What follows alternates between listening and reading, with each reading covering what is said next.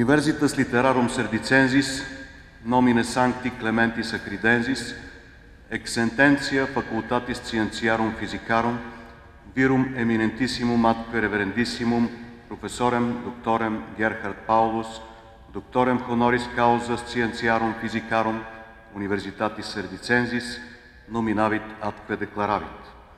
In iusque rei fidem, hoc diploma sigillum maiore Universitatis Roboratum, et consuetis subscriptionibus munitum ei dandum curavit.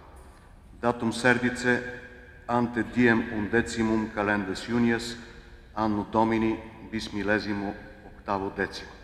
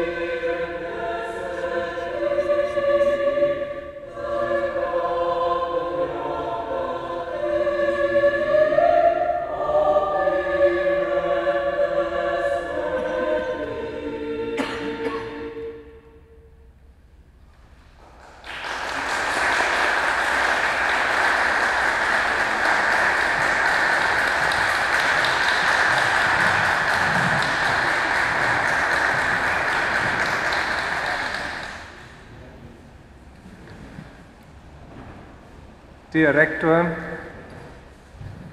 dear Dean Dreischuh, dear colleagues from the University of Sofia, dear ladies and gentlemen, this is an overwhelming procedure for me. I'm very grateful for this honor here. I know that an honorary degree is one of the highest academic distinctions that one can receive. And in particular, if it is from a university as prestigious as this one, yeah, it's really exciting for me. I know this university, actually, from the beginning of my scientific career, my diploma work was co-supervised. Well, actually, the actual supervisor was Professor Stoyan Dinev. And I have very good memories of him. Then later, I worked for a short period with Ivan Christoph, Professor Ivan Christoph, who is here. And of course, then since quite some time with Professor Alexander Dreischuh.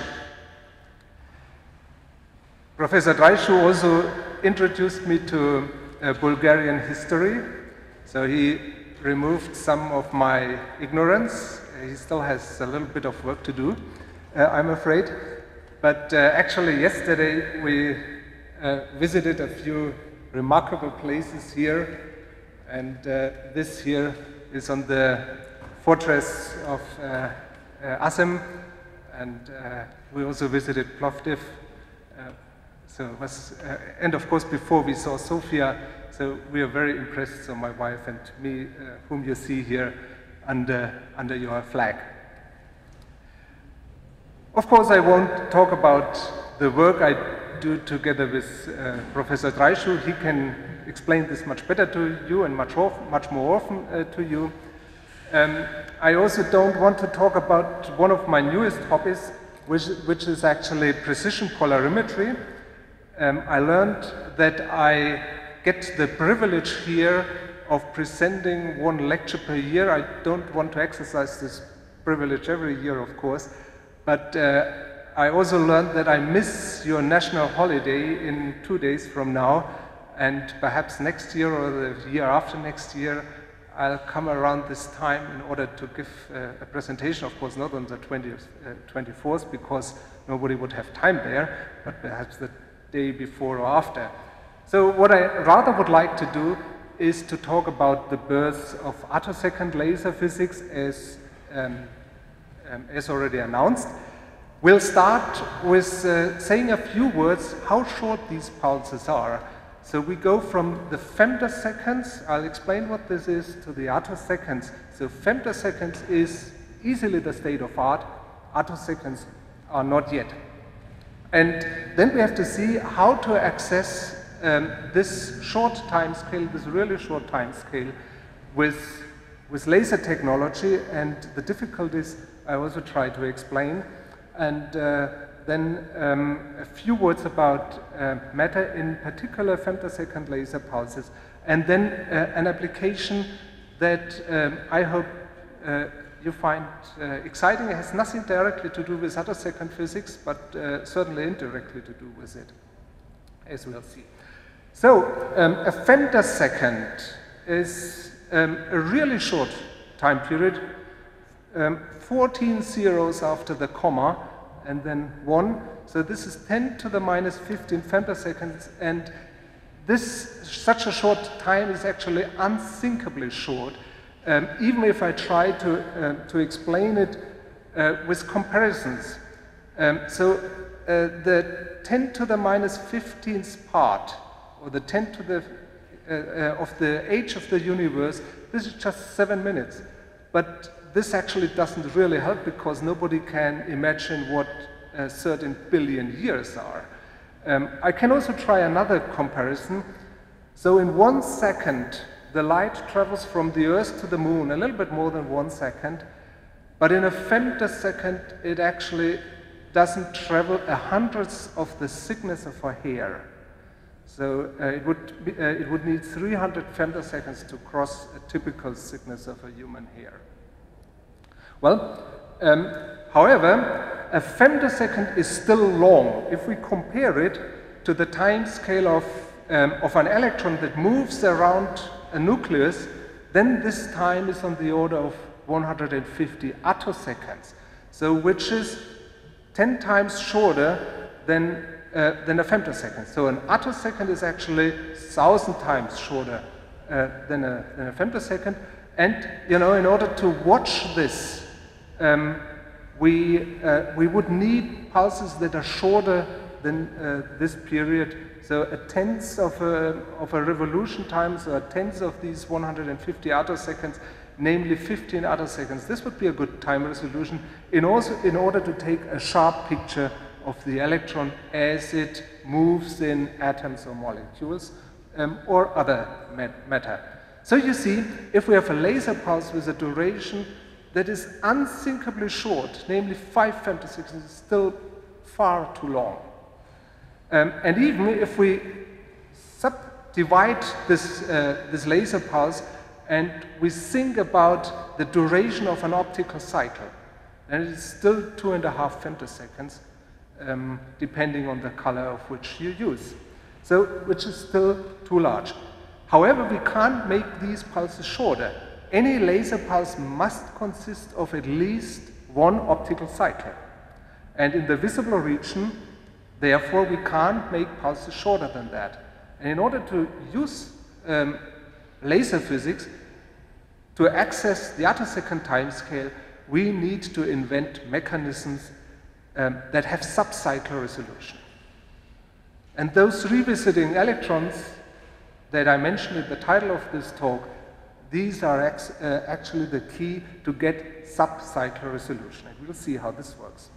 But first, let's look at a molecule, something more complicated system here. And you see the electron still moves in this approximately 150 attoseconds around this molecule, but the vibration, the motion of the nuclei of the atoms of a molecule, this is much slower.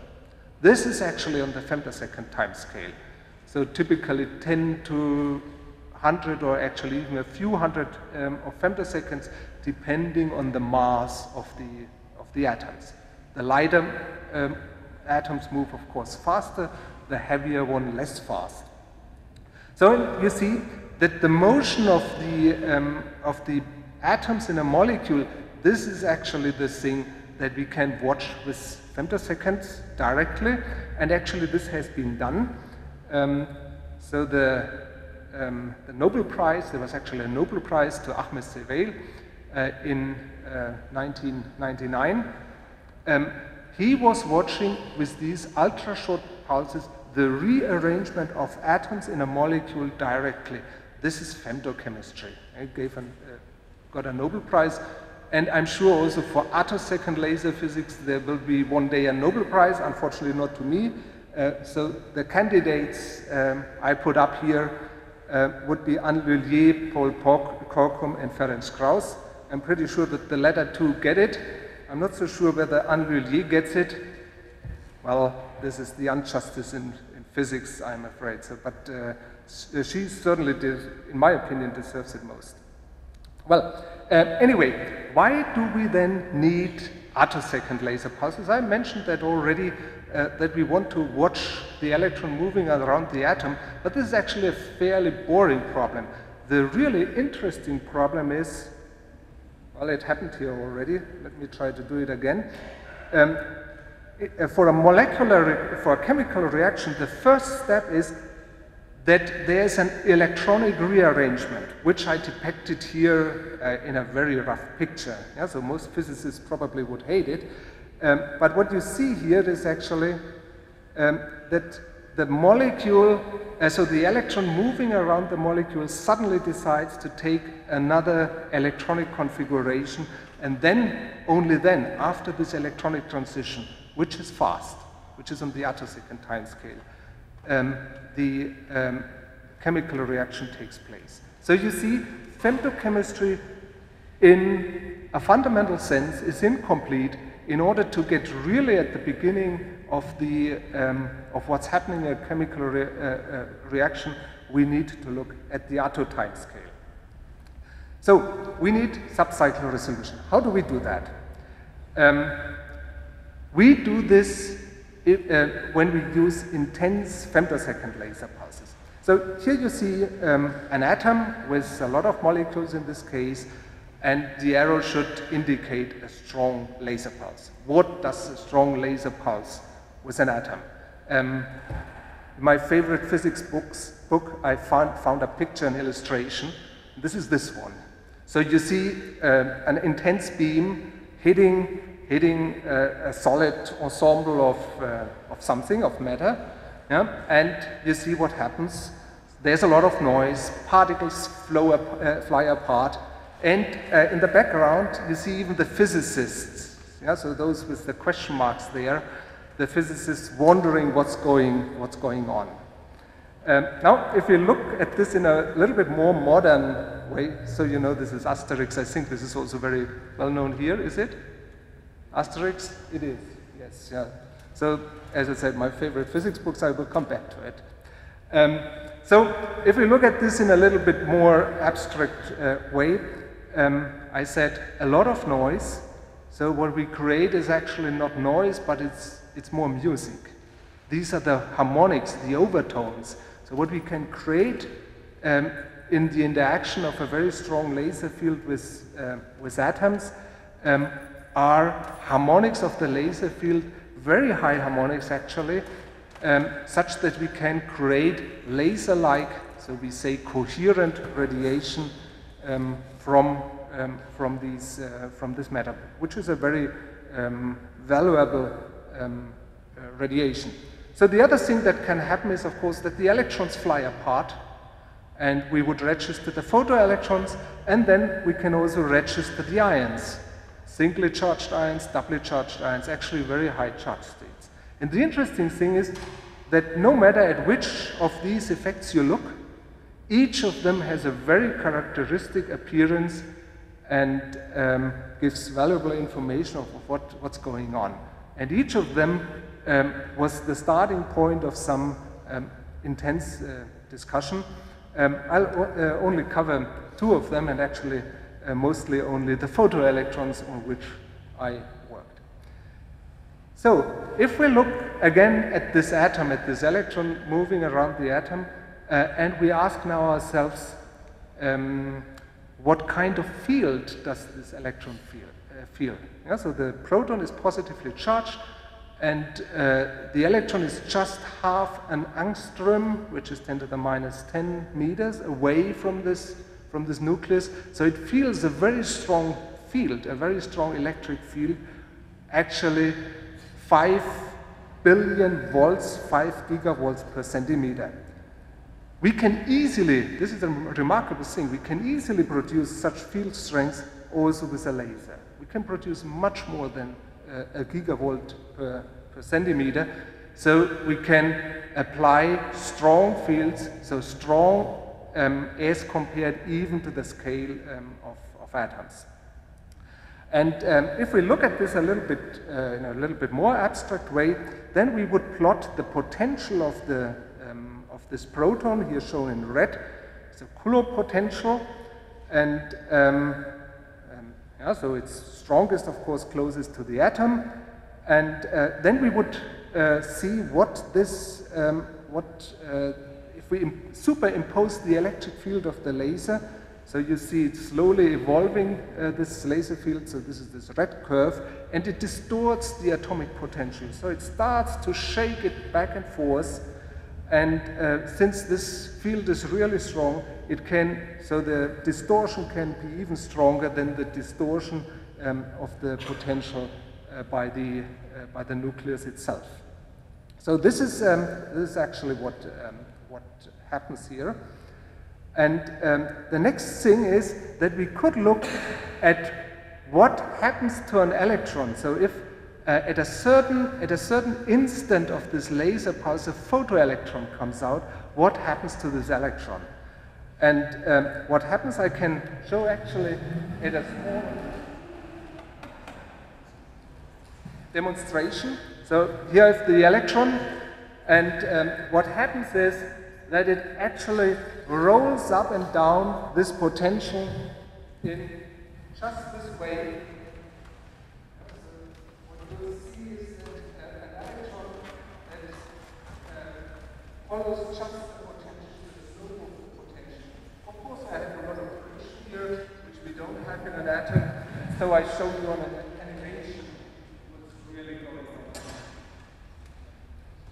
Now, if the electron comes out at the peak of the electric field, as indicated here by this blue dot on the red curve, then the electron is accelerated back, away from the atom and back to the atom, and away and back. So it goes as long as the pulse is long. So if it is longer than here, it goes several times back and forth without gaining any energy.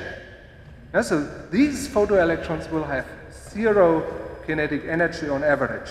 So perhaps I should explain that on the vertical scale, there's the kinetic energy of this electron, or the potential electron for this surface. Well, if we now look at a photoelectron that came out a little bit earlier than the peak of the cycle. So I make a zoom in here. So I zoom in, so we just see the central cycle, and now the electron doesn't start right at the peak of the field, but a little bit earlier. Then the trajectory of the electron will be completely different, and what it Yeah, so we have a subcycle detail now for the first time. So we are now already in the attosecond. We are already doing attosecond physics with this simple interaction. And you see, when it starts a little bit earlier, then the electron actually drifts away. In other words, we can measure this time when the electron came out by measuring the energy that the electron got. And it's actually very simple math with which we can do that. Now, the opposite case, where the electron comes out a little bit later, and, well, the trajectory is actually very similar, it just goes in the other direction. Yeah, so the electron, so we also know whether it came out before the peak or after the field, depending on the direction that the electron finally takes. Well, but there is a more peculiar thing here. So if you look at this trajectory, then you see that the electron actually comes back to the vicinity of the atom. So let's plot this thing here in a little bit, let's zoom in, yeah, and let's look at this trajectory in more detail. So you see the electron is accelerated back, and it comes back, it's accelerated away, and it comes back, and when it comes back, at the moment where it comes back, it has a significant kinetic energy. And now several things can happen.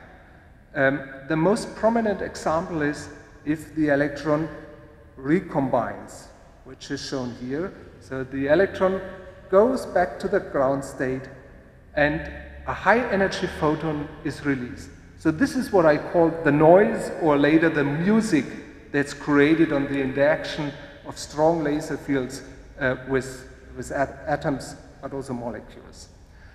The other thing that can happen, well, actually, this is harmonic generation. I show a harmonic spectrum. So if we look at the noise, at the music that comes out, we see distinct lines. And this was discovered by Anne Lullier. And actually, we awarded, so my university awarded her an honorary doctorate for that really important discovery. So here you see Anne Lullier in the back, our president, and at that time I was the dean of my department. So it was a very nice procedure to have Anne Lullier in Jena. Well, let's come to another phenomenon. The electron not only may recombine, but it may rescatter. In order to see that, I zoom now out. Yeah, so we see this detail where the electron is driven away from the atom and then back. You can hardly see it, so I play it once again. So now the electron is driven away, it is driven back, comes back with a lot of energy, rescatters. So it changes its direction and therefore absorbs more energy from the laser field, and then the electron flies away with even more energy. And well, this instant where the electron rescatters is of course very short. Again, on the attosecond time scale, and by analyzing the rescattered electrons as well as harmonics, of course, we can get timing information of the processes that went on. And well, actually I discovered this phenomenon, so the consequences of this phenomenon, which is this high energy annex on this red curve, I discovered this during my PhD thesis, so I was very lucky at that time. So now, the next thing, in order to get even more control on the attosecond time scale, is to use fused cycle laser pulses. Actually, for the sake of simplicity, I've shown you throughout already fused cycle laser pulses. Yeah, a pulse consisting in full width half maximum just of 2 optical cycles. You can easily imagine that there are other manifestations of the evolution of the electric field, and I show this here. So you see, depending on what we do to this field, the waveform of this pulse can be very different. And this can be a control parameter in order to get even more access to the subcycle regime. So if we would write this laser pulse with this formula, so we have the envelope shown here in gray, so E naught of t times the cosine of t, of omega t, then we see that we need another quantity, this phi, in order to represent this pulse. And this phi got very famous, 10 years ago or so. Yeah, it's even more than 10 years ago. So the derivative of this quantity, of this phi, which I call the absolute phase, some people call it carrier envelope phase, the derivative, the temporal derivative of that was actually also a Nobel Prize for Det Hensch in 2005. But here we use it in order to do attosecond resolution. Depending on this absolute phase, the photoelectron spectra look different. So what you see here is that I just rotated this pulse by 90 degrees, so that it goes from the bottom to the top. And what you see is that one of these pulses, so the pulse shown here on the left, that it has a stronger field strength to the left than to the right. Whereas on the panel on the right, these pulses have, we would say, inversion symmetry, so their field strength is equal on both sides, or also the dynamics, so the weak pulse comes before the weak peak comes before the strong peak for one case, and for the other case it's the other way around. So in a simplified picture, and actually I have to confess in an oversimplified picture, you would perhaps imagine that this pulse on the left would pull out more electrons to the left than to the right, whereas this other pulse pulls out electrons in equal amounts. Well, the picture is oversimplified, so in detail it looks a little bit different, but the idea is, the general idea is right. Of course, we could also use this concept of an absolute phase also for longer pulses, as you see here. Yeah? So also in this case, on the left panel, you would have to look very carefully to see that the peak on the left side is larger than those on the right side, whereas the other one still has inversion symmetry. But of course, for a long pulse, you hardly can see any difference, and therefore you see the value of short pulses. I like to illustrate this also with a cartoon. Again, Asterix. Yeah, so the helmet game. So what you see on the left is a long pulse.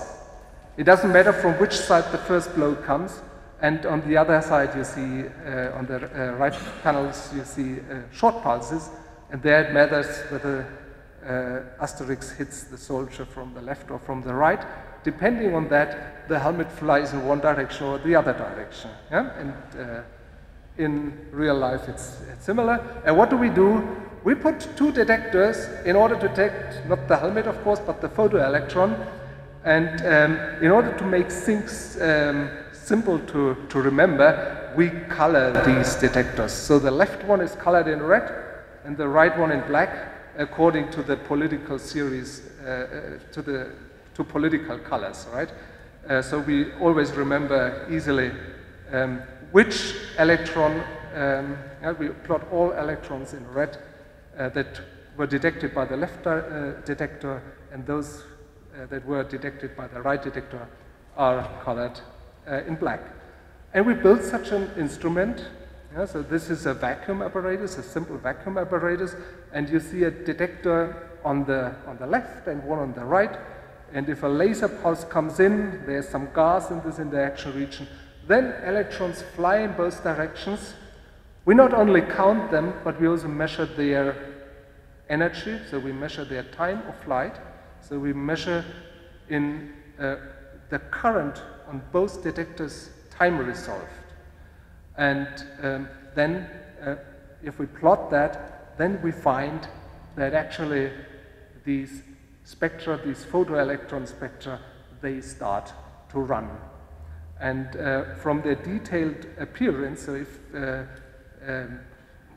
one looks at these, the series a little bit in more detail, then we can actually use this in order to resolve the subcycles, that means the attosecond dynamics of photoionization, but one can also generalize this to other systems like molecules and most recently even solid state material. Actually, one can also put things around, which we did in particular, and use these phenomena in order to measure this absolute phase, because this absolute phase is one of the most important quantities and pretty difficult to measure otherwise.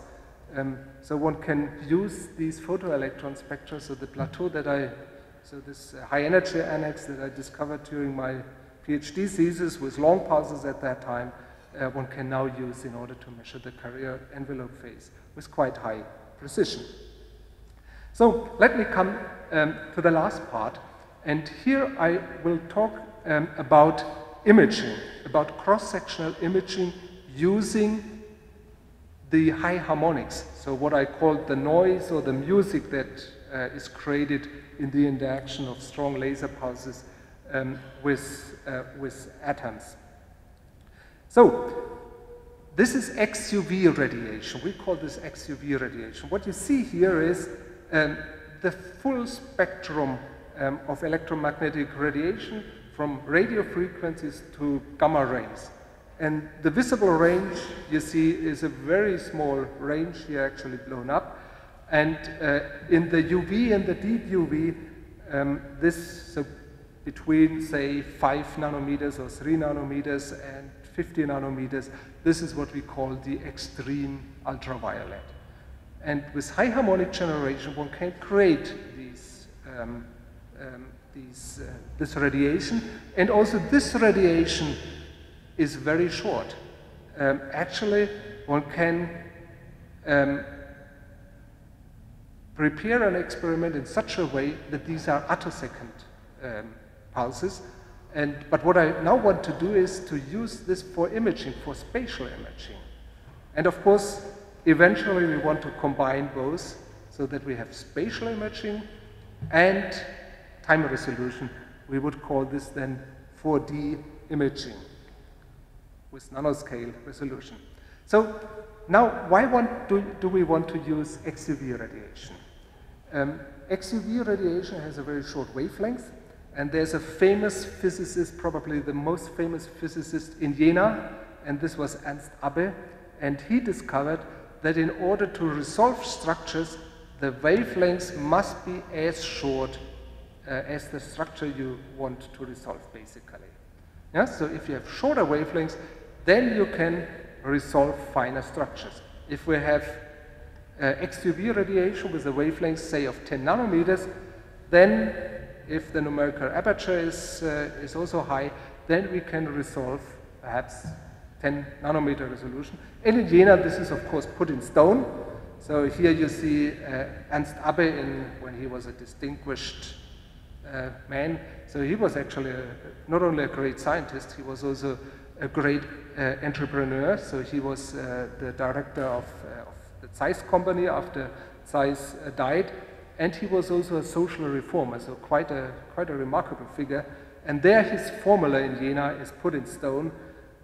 So D is the structure that you want to resolve, lambda the wavelengths, and in the denominator you see the numerical aperture that also needs to be high.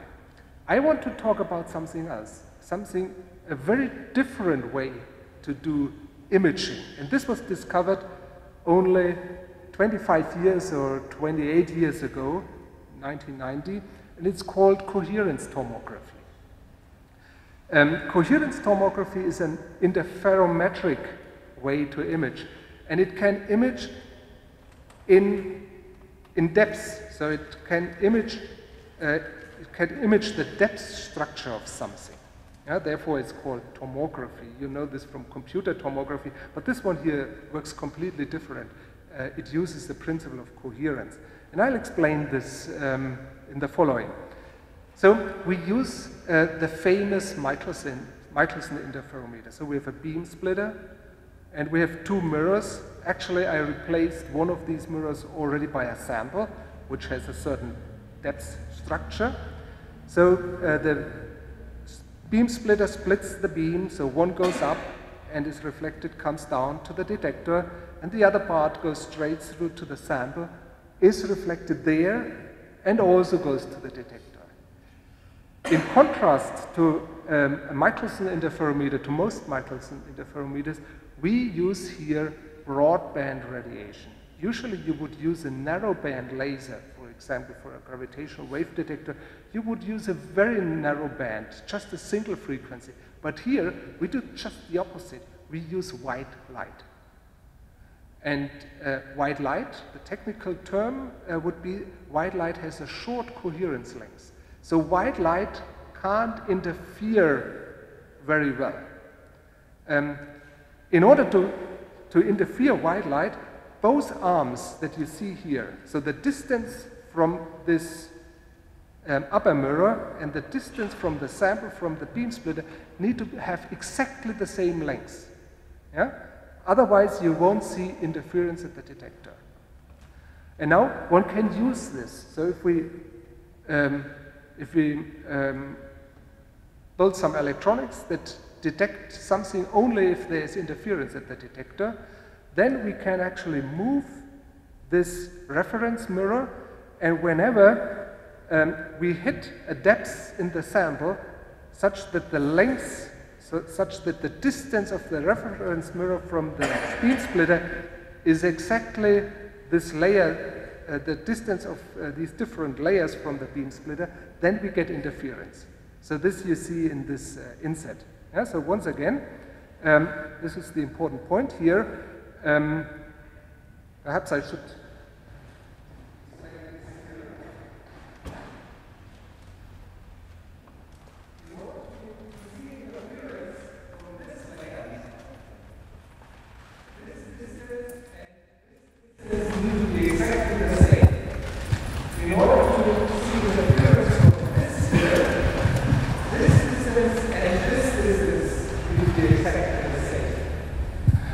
And then, of course, the same thing for this layer. If this distance and this distance are the same, then I see again interference. And well, if I move this this so-called reference mirror, then and look for the interference, then I can see. Well, thank you.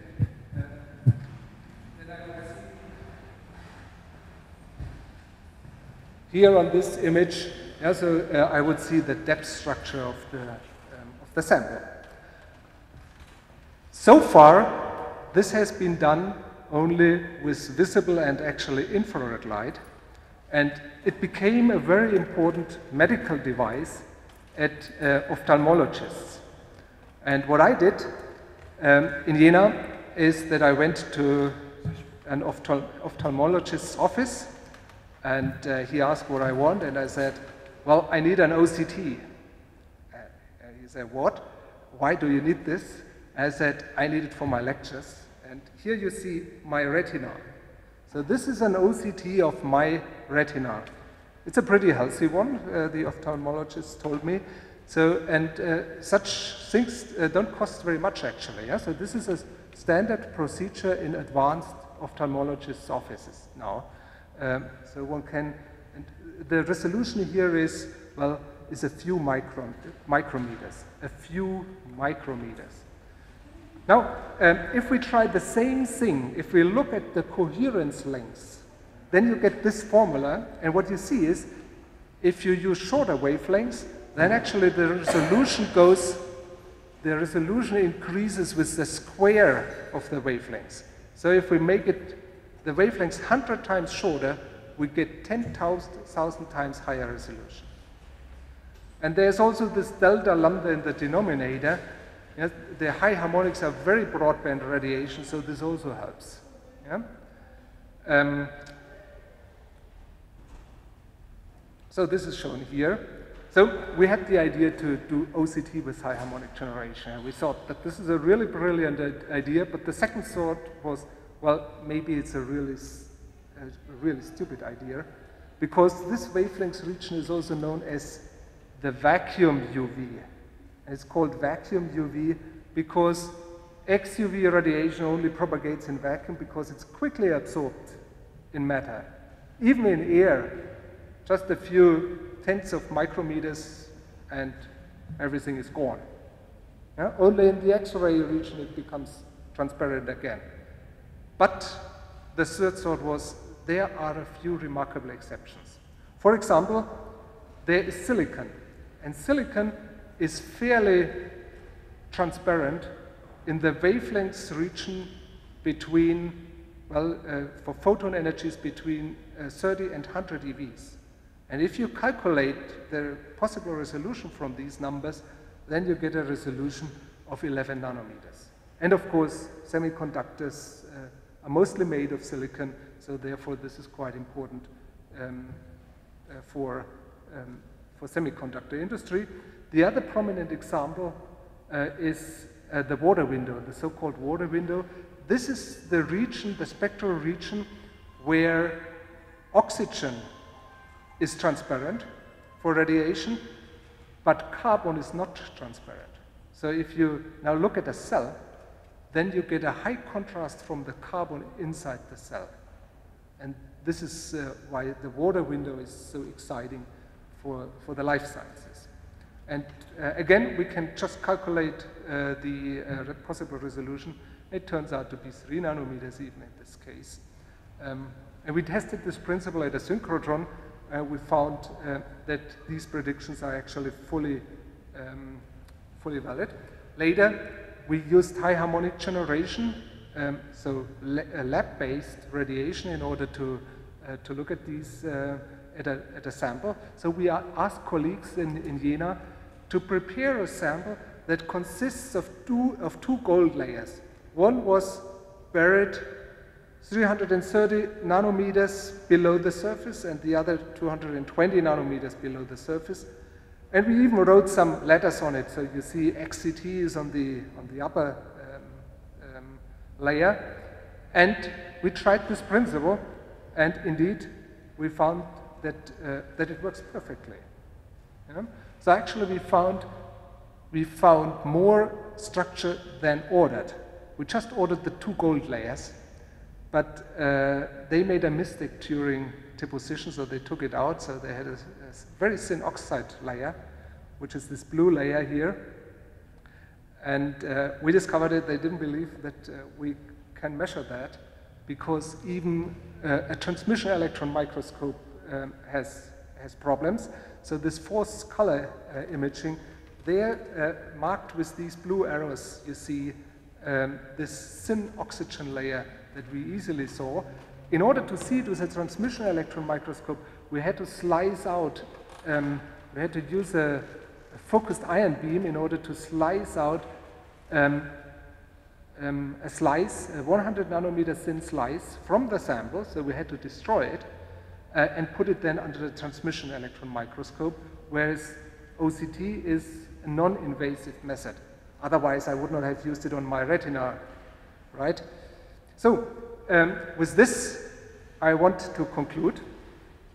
So what we have learned is that electronic transitions proceed on the attosecond time scale, because the electron is so light. Chemical reactions in particular are initiated by electronic reconfigurations. If you want to use a laser, a visible laser, then we have to remind ourselves that the optical cycle is far too long, 100 times too long. So we have to have subcycle resolution in order to get to this electronic time scale.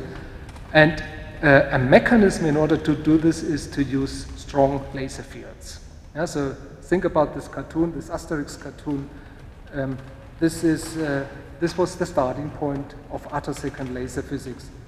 But also the music from these effects, the high harmonics, can be used for nanoscale imaging, and coherence tomography thus allows 3D and if we later use also time resolution, then even 4D non-invasive cross-sectional imaging.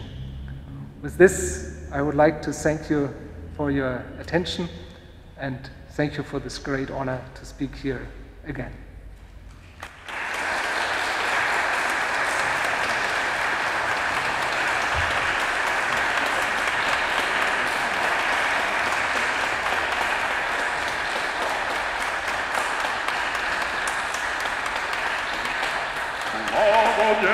Благоденственное мирное житие, здравие же и спасение,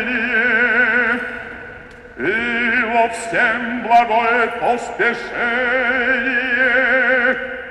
подашь, Господи, благочестивому и православному болгарскому народу и сохрани